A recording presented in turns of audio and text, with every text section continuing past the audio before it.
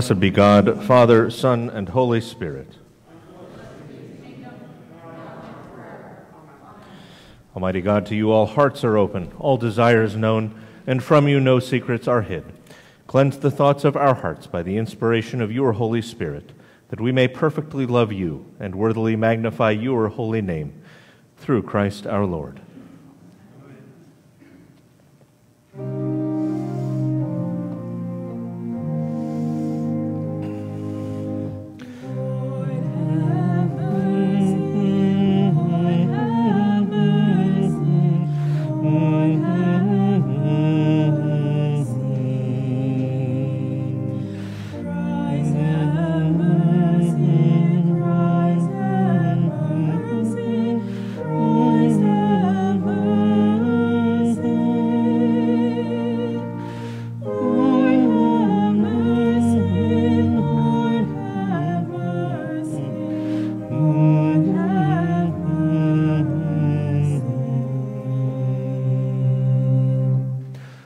Be with you.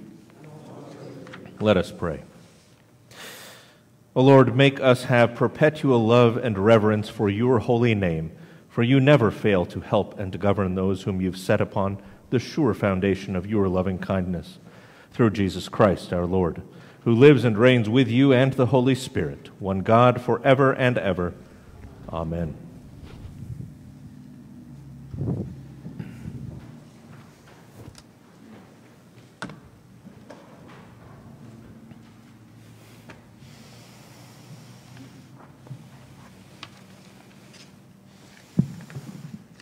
Today's first lesson is from the book of Romans, chapter 6, 1b through 11. Should we continue in sin in order that grace may abound? By no means. How can we who died to sin go on living in it? Do you not know that all of us who have been baptized into Christ Jesus were baptized into his death? Therefore we have been buried with him by baptism into death, so that just as Christ was raised from the dead by the glory of the Father, so we too might walk in newness of life. For if we have been united with him in death, we will certainly be united with him in a resurrection like his. We know that our old self was crucified with him so that the body of sin might be destroyed, and we might no longer be enslaved to sin. For whoever has died is freed from sin. But if we have died with Christ, we believe that we also live with him. We know that Christ, being raised from the dead, will never die again. Death no longer has dominion over him. The death he died to sin once for all. But the life he lives to God. So you also must consider yourselves dead to sin and alive to God in Christ Jesus. The word of the Lord. Thanks be to God. Our psalm today is Psalm 69, verses 8 through 11 and 18 through 20. We'll read it together. Surely for your sake have I suffered reproach, and shame has covered my face. I have become a stranger to my own kindred, an alien to my mother's children. Zeal for your house has eaten me up. The scorn of those who scorn you has fallen upon me. I humbled myself with fasting, but that was turned to my reproach. Answer me, O Lord, for your love is kind. In your great compassion, turn to me. Hide not your face from your servant. Be swift and answer me, for I am in distress. Draw near to me and redeem me. Because of my enemies, deliver me. Glory to the Father, and to the Son, and to the Holy Spirit, as it was in the beginning, is now, and will be forever. Amen.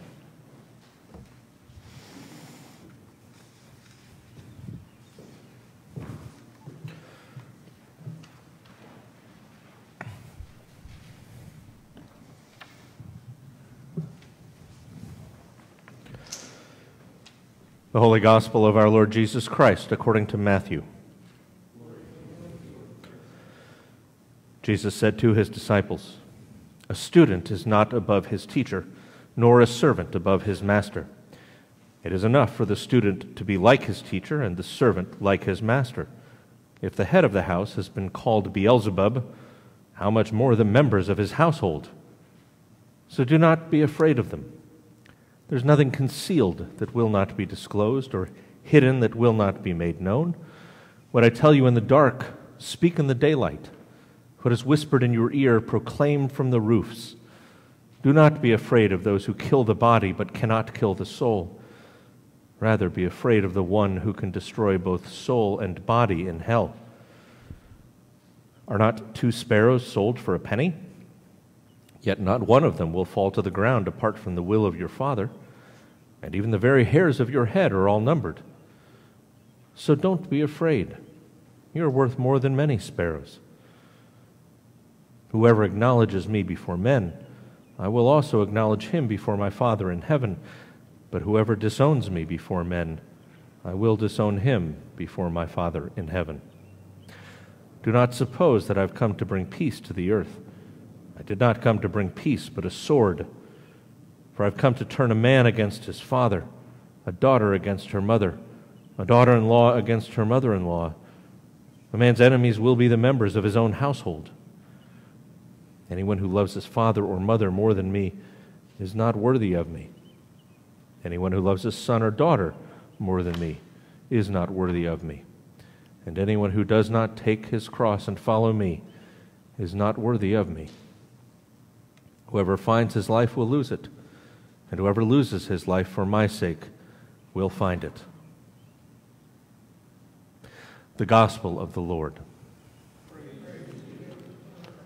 In the name of the Father, and of the Son, and of the Holy Spirit.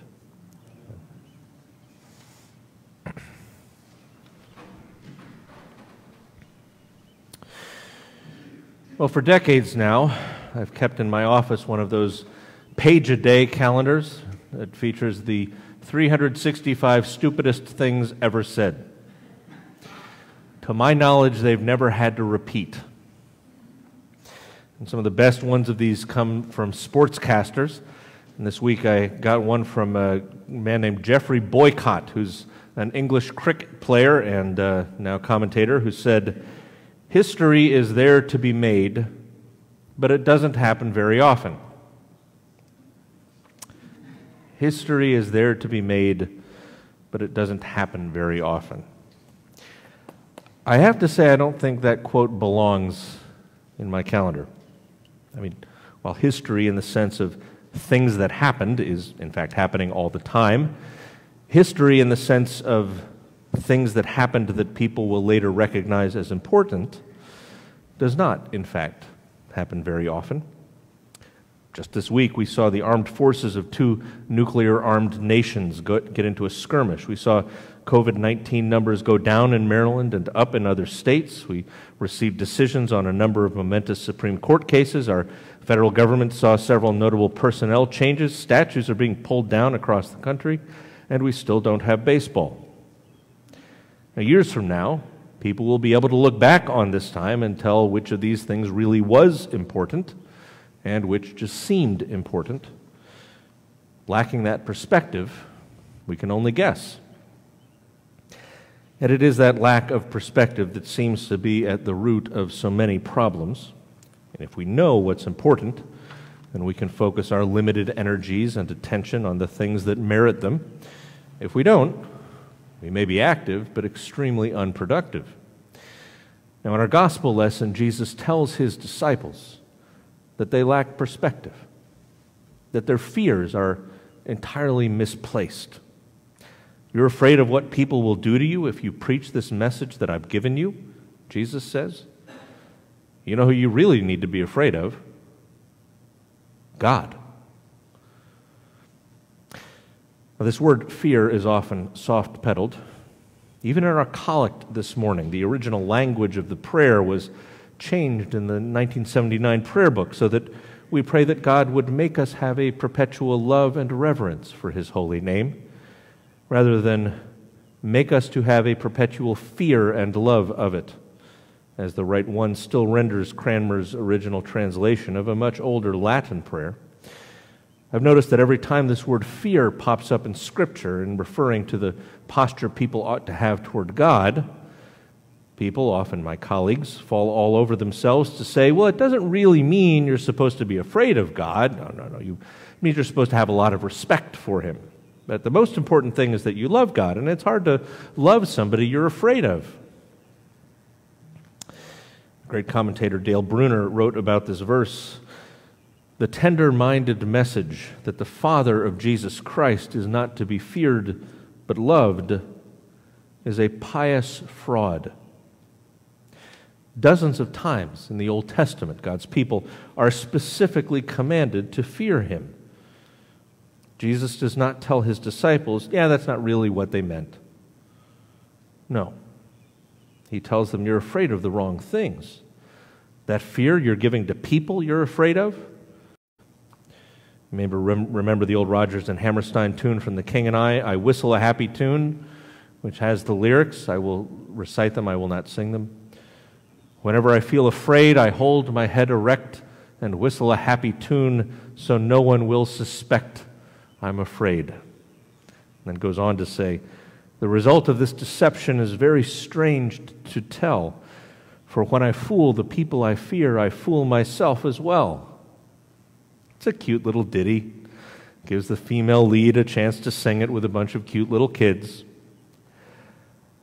But Jesus is not into cute.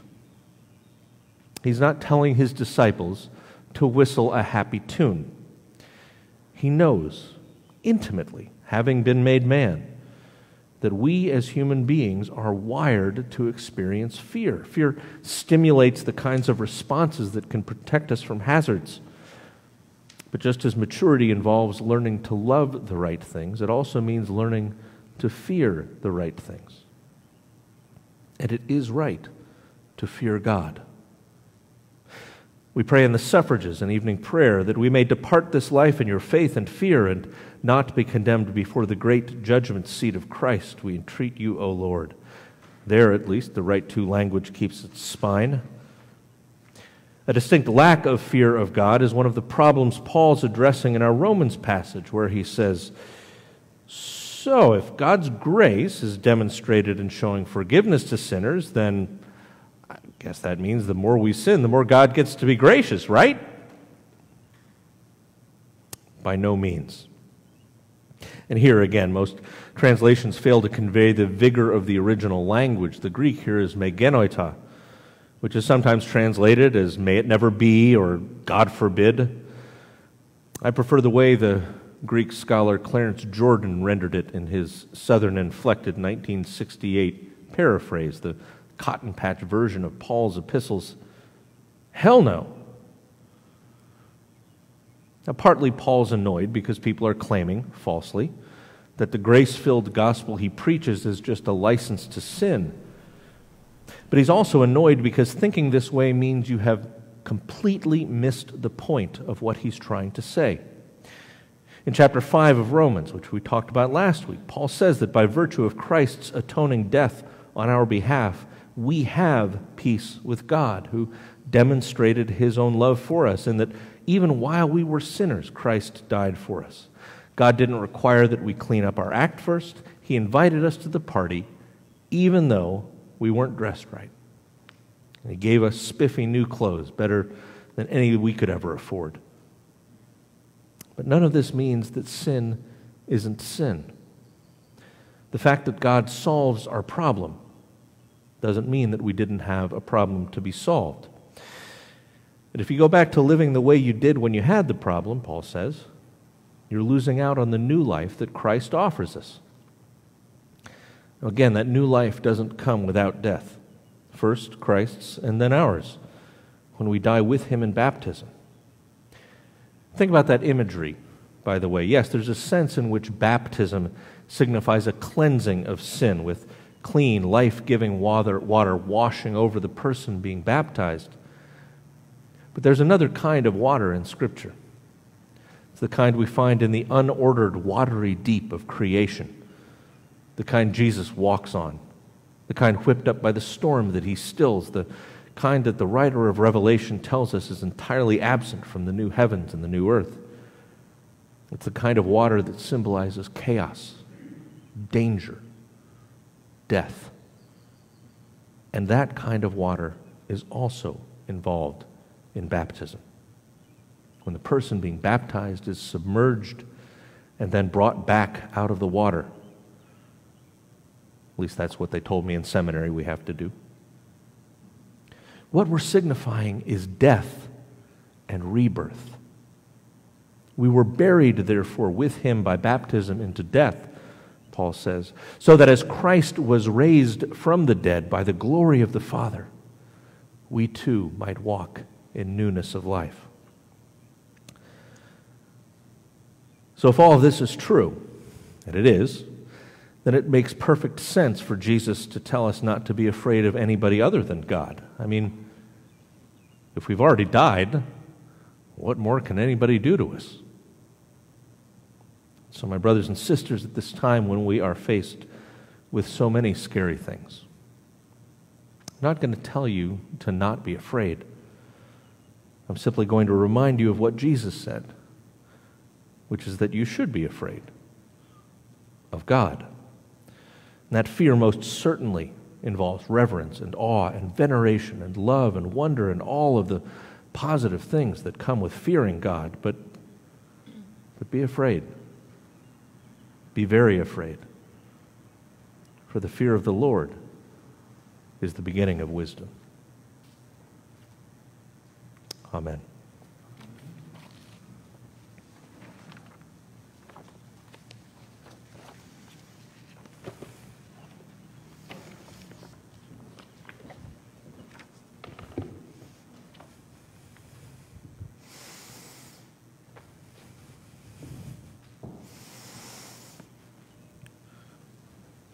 Continue our worship by reciting together the words of the Nicene Creed. We believe in one God, the Father, the Almighty, maker of heaven and earth, of all that is, seen and unseen. We believe in one Lord, Jesus Christ, the only Son of God, eternally begotten of the Father, God from God, light from light, true God from true God, begotten, not made, of one being with the Father. Through him all things were made, for us and for our salvation, and came down from heaven. By the power of the Holy Spirit, he became incarnate from the Virgin Mary and was made man. For us he was crucified under Pontius Pilate. He suffered death and was buried. On the third day he rose again, in accordance with the Scriptures. He ascended into heaven and is seated at the right hand of the Father. He will come again in glory to judge the living and the dead, and his kingdom will have no end. We believe in the Holy Spirit, the Lord, the giver of life, who proceeds from the Father and the Son. With the Father and the Son he is worshipped and glorified. He has spoken through the prophets. We believe in one holy, Catholic, and Apostolic Church. We acknowledge one baptism for the forgiveness of sins. We look for the resurrection of the dead and the life of the world to come. Amen.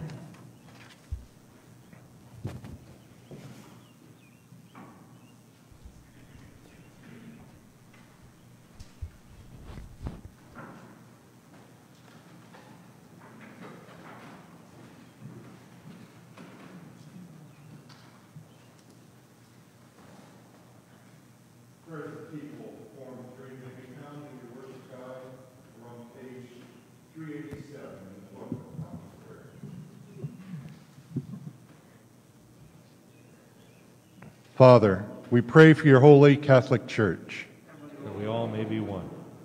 Grant that every member of the Church may truly and humbly serve you, that your name may be glorified by all people. We pray for all bishops, priests, and deacons, especially Eugene, our own bishop, Bob, our assisting bishop, for Jason, our priest in charge, Ron, our supply priest, Carl, our former rector, Michael, our presiding bishop. We pray for Justin, Archbishop of Canterbury, and also for Pope Francis, the patriarchs of the Orthodox churches, the leaders of the Protestant churches, and for all the holy people of God, that they may be faithful ministers of your word and sacraments. We pray for all who govern and hold authority in the nations of the world, especially our President Donald, our Governor Larry, our County Executive Stewart, that they may serve and promote the dignity of freedom of every person. That there may be justice and peace on the earth. Have compassion on those who suffer from any grief or trouble, especially Brady, Rob, Eric, Pat, Dawn, Milton, Glenn and Kimberly, Janet, Wanda, Beverly, Alfred and Julia, Ann, Laura, Marlis, Pat, Amy, Jerry, Roger, Jay, Neil, Ernie, Lauren, Leo, Jonathan, Elizabeth, Jeff, and Dan. That they may be delivered from their distress. Give to the departed rest. Let light perpetual shine upon them. O God of compassion, giver of life and health, we pray your healing mercies upon all who are in any way affected by the outbreak of the COVID-19 virus. Comfort and sustain those who have been stricken. Relieve their pain and restore to them your gifts of gladness and strength. Grant to all in authority the courage to make wise decisions that are essential for the common good, and strengthen them to lead institutions that care for those whom they serve. Watch over all first responders and those in the medical professions, whose duty it is to care for the sick, guard them from all danger, and keep them safe in the knowledge that is through their sacrifice and service that the health of the whole community is promoted. Mercifully accept these our prayers, O God, of all comfort and our help in all need. Let us confess our sins against God and our neighbor. Most merciful God, we confess that we have sinned against you in thought, word, and deed, by what we have done and by what we have left undone. We have not loved you with our whole heart. We have not loved our neighbors as ourselves. We are truly sorry, and we humbly repent. For the sake of your Son, Jesus Christ, have mercy on us and forgive us, that we may delight in your will and walk in your ways, to the glory of your name. Amen.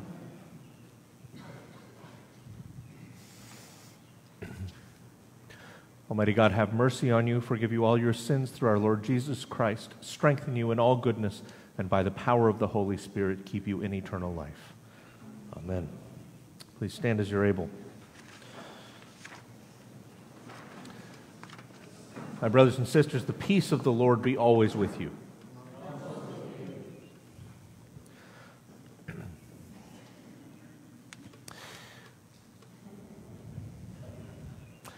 Well, I know we have one anniversary to celebrate today. Melinda and Dana are celebrating, I understand, 39 years. Congratulations. Do we have any other birthdays or anniversaries? You all can have a seat, by the way. All right. Will you pray with me? Lord God, we thank you for Melinda and Dana and for the perseverance you have given to both of them to live out 39 years of this union you have created. And we pray that you would continue to give them joy and fruitfulness in their marriage. In Christ's name, amen. All right. You may have noticed we're doing many things in order to trim the time that we are all here inside together. So I'm not going to take a long time with the announcements other than to say that when we celebrate the Eucharist today, what I'll invite you to do is to come forward through the center aisle, keeping a 6-foot distance from anybody not in your household. I'll administer communion from here. Simply hold out your hands, and I will drop the wafer into your hands. And then go back out that way so you don't trip over all the cords that Don and Mark have. Go back out that way and then back to your seats. I appreciate all of you who have been working to make this all work, especially Mark and Don. and ask for your patience as we get all of this dialed in this new way we're doing it. But please do keep your mask on at all times until you to receive the bread, which probably is best to do when you get back to your seat. The blessed Apostle Paul tells us that when we eat this bread and drink this cup, we proclaim the Lord's death until he comes. Therefore walk in love, as Christ loved us and gave himself for us, an offering and a sacrifice to God.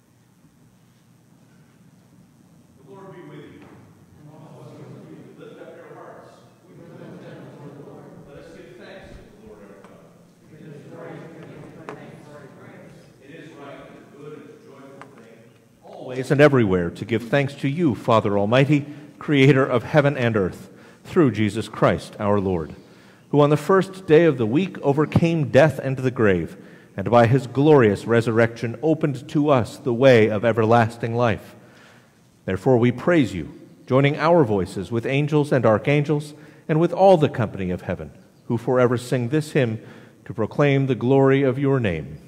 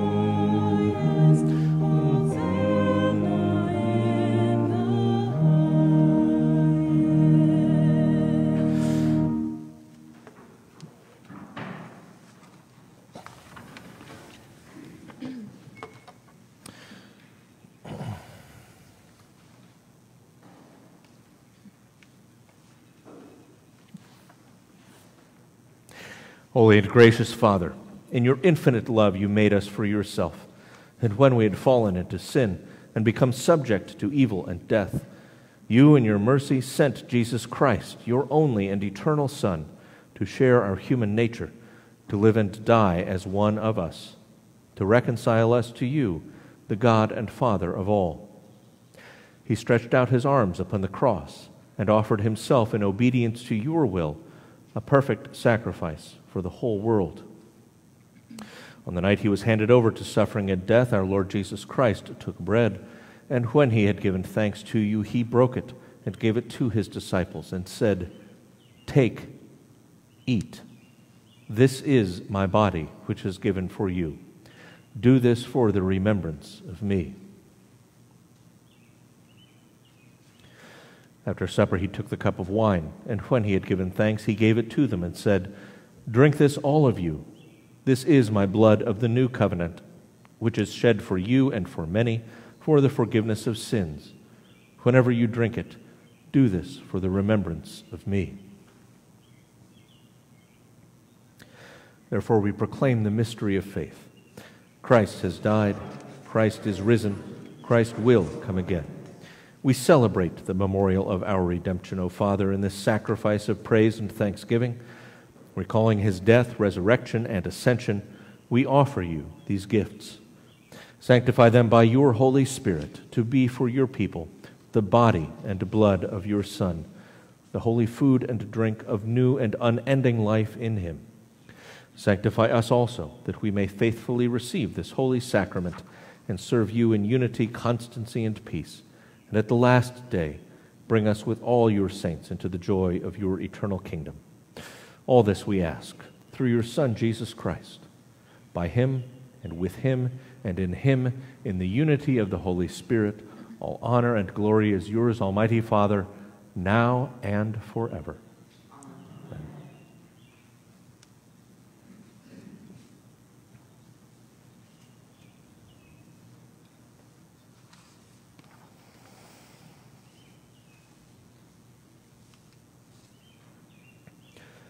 And now, as our Savior Christ has taught us, we are bold to say, "Our Father, who art in heaven, hallowed be thy name. Thy kingdom come, thy will be done, on earth as it is in heaven. Give us this day our daily bread, and forgive us our trespasses, as we forgive those who trespass against us. And lead us not into temptation, but deliver us from evil. For thine is the kingdom, and the power, and the glory, forever and ever. Amen." Alleluia, Christ our Passover is sacrificed for us. The gifts of God for the people of God. Take them in remembrance that Christ died for you, and feed on him in your hearts by faith with thanksgiving. The body of Christ, the bread of heaven. Amen. The blood of Christ, the cup of salvation.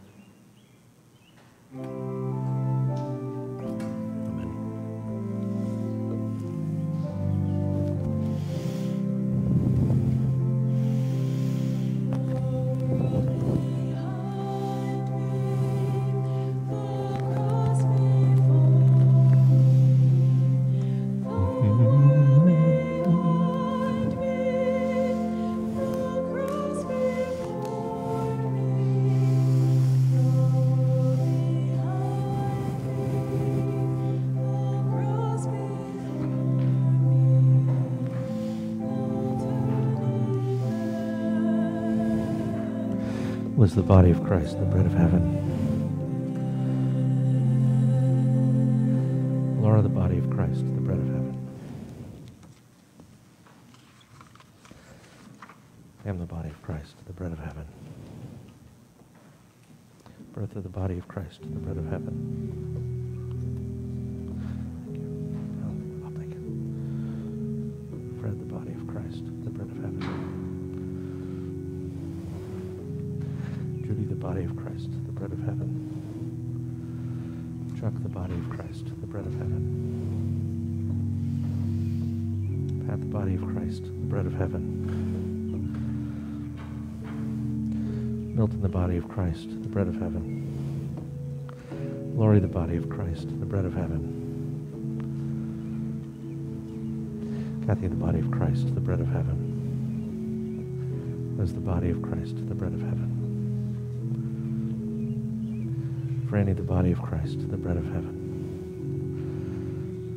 Don, the body of Christ, the bread of heaven. Matt, the body of Christ, the bread of heaven. Daniel, the body of Christ, the bread of heaven.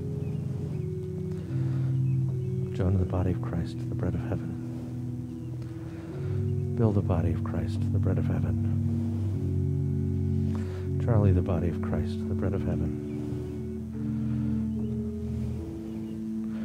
Ron, the body of Christ, the bread of heaven. Melinda, the body of Christ, the bread of heaven. David, the body of Christ, the bread of heaven.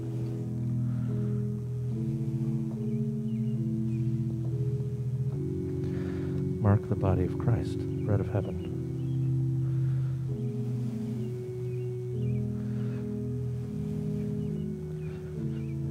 Don, will you receive? Okay.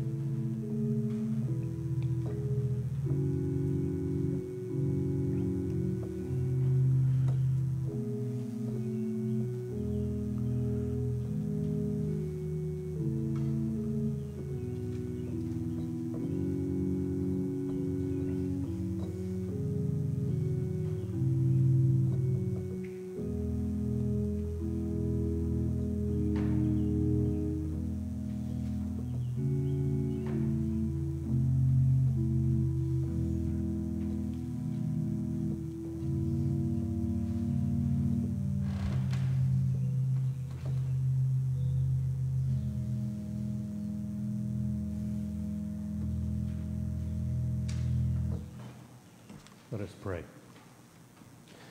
Eternal God, Heavenly Father, you have graciously accepted us as living members of your Son, our Savior, Jesus Christ. You have fed us with spiritual food in the sacrament of his body and blood.